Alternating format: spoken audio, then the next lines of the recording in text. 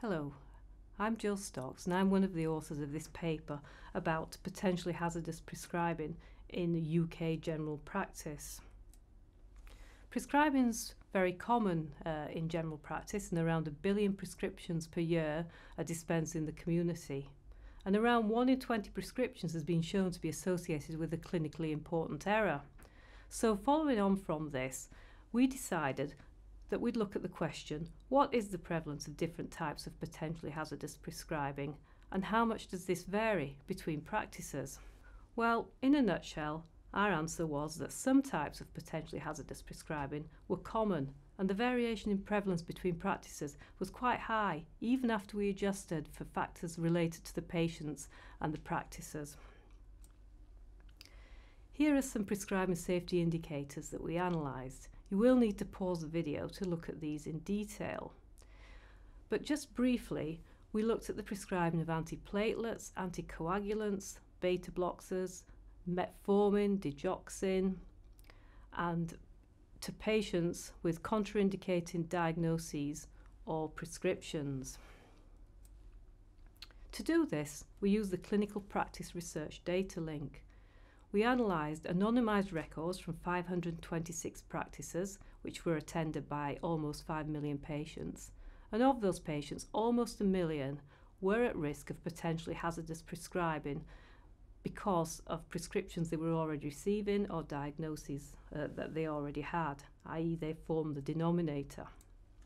The study design was cross-sectional as of April 2013. And besides measuring the prevalence of the prescribing safety indicators, we also quantified the variability between practices using a logistic regression model, and we identified which factors were important in predicting which patients and practices were more likely to have a hazardous prescription issued using the same model. This is a summary of some results for individual prescribing indicators. Again, you'll need to pause the video if you want to look at these in detail. The blue bars show the intra-class correlation coefficient. Now, this is a statistical measure of the variation between practices. So if you look at the bar for warfarin and NSAID, you'll see that this is quite a lot larger than the bar for warfarin and aspirin. So what this means is that practices are much more variable in the co-prescription of warfarin and NSAID than warfarin and aspirin. Now, the ICC is a statistical concept, and it's not easy to imagine what this might mean for the prevalence within an individual practice. So I'm going to show you one example for one prescribing safety indicator, and this is for patients with a history of peptic ulceration who've been prescribed an NSAID.